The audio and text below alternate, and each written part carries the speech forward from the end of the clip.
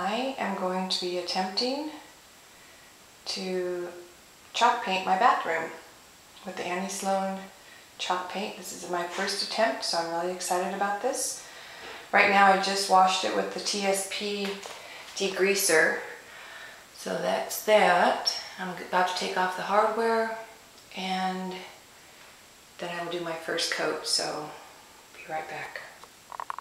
Okay, so what I just did, I'm gonna kind of make this thing look old. So I bought one of these at Joann's and I just sanded this down to get it kind of rough.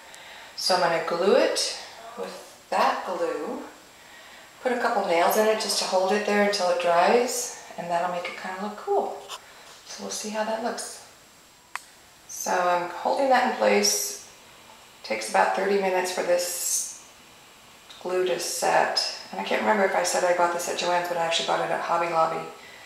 Sanded around the edges so it's nice and clean. And as soon as it's dry, we'll take it off and start painting.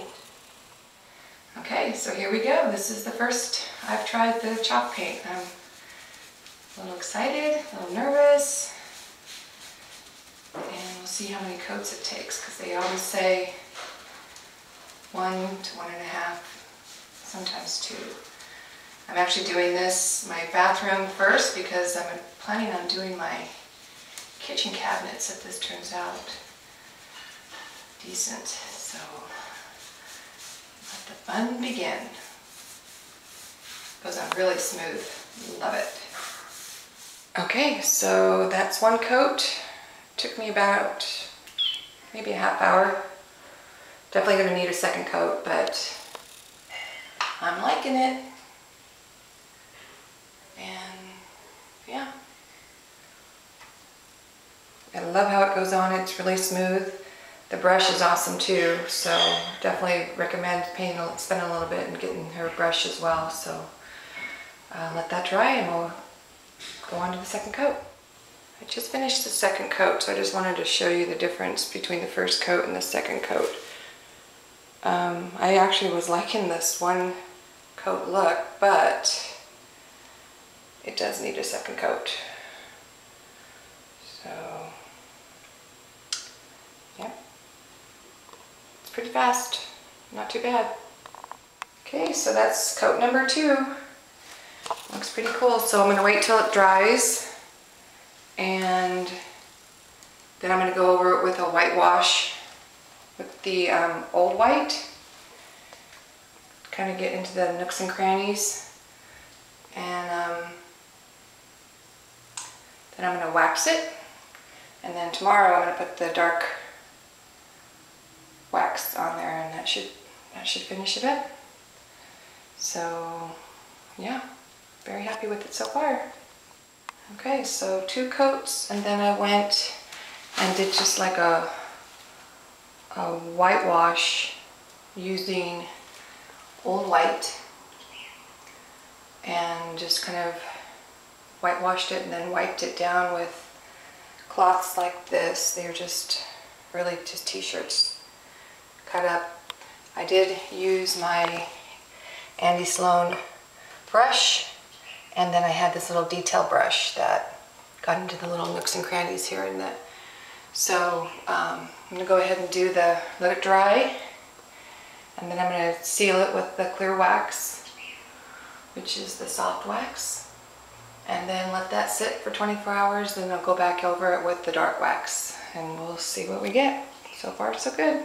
Okay, so now I hit it with some sandpaper. It was medium grade, so it wasn't too harsh. But any place that I've taken away the paint, when I do the dark wax, it's going to stick to it, so it'll give it that distressed, cool, rustic look.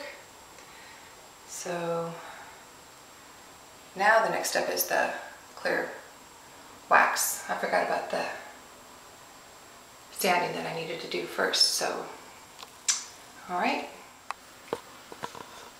Okay, so I'm putting on the wax. Got the soft wax, and I'm just really getting it in the nooks and crannies, because this is going to put a a good seal. And then I'm going to go back on and wax on, wax off, and get that wiped away, because it does take 24 hours for this to cure, and I want to be able to put the dark wax on tomorrow, so that's that. Okay, so I sealed it with the wax, darkened it up a little bit. You can see a little bit more of a shine. It doesn't look quite as chalky, and that's it. So tomorrow's the dark wax and it should be finished. Then I'll get some knobs. I'm not really sure what knobs I'm going to do, but I have wrought iron in here.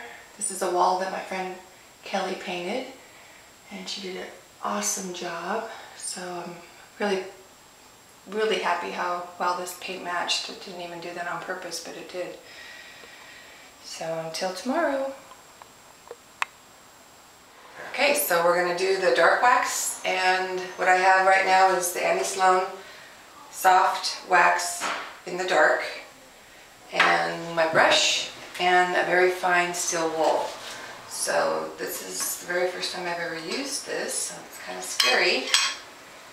And she says a little bit goes a long way, so this is what, so there we go. And what I'm going to do is brush it on, and then I'm going to wipe it off with the steel wool. So just going to get in all the areas. And what's nice about it too is if it does go on too dark and we don't like it, you can go over it with the regular clear wax, and that'll take off any excess that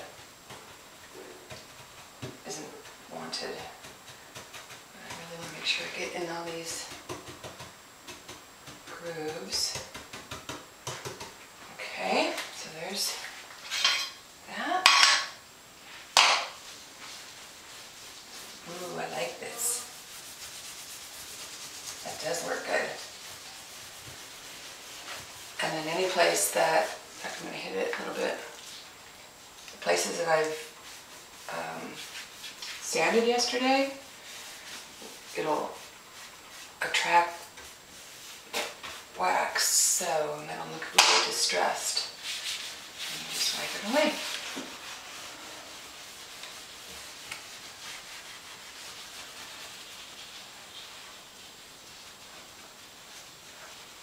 And yesterday when I did the clear wax, I didn't have gloves on, but I definitely would recommend that just because it did kind of make my hands feel funny. So gloves are not a good idea. Okay, so I'm going to play with that. I'll finish it up, then I'll do the finished product and let you see what it looks like. Okay, so that is with the dark wax. It's kind of hard to see, I think, in this lighting. Definitely antiques it. And I'm going to go back over it with some clear wax, and that actually will take off some of the darkness, but I just wanted to show you what it looks like before I do that. Really liking that. I like it a lot. And that's the soft wax. It actually looks like, somebody I watched some of the tutorials, they said it looks like mascara. And it's true, it does. It looks black in there, but when it goes onto the brush, it's actually really dark brown. And then the steel wool that I'm using is the super fine. And wipe it right off. So I'm going to put the clear wax on right now, which is that right there. And I'll let you see what it looks like. Okay, so that's it. All I need is my hardware. Not really sure what type of knobs I will get, but probably something that will go with the wrought iron. But I'm really liking it. Very, very happy with it. One mistake I made though is I didn't let the dark wax dry before I put on another coat of the soft wax, and it made my soft wax brush dirty, so I had to clean it. But next time I'll let the dark wax dry and then go over with the soft clear wax. other than that, I think I did pretty good for my first project, so I know you can too. Alright, thanks for watching.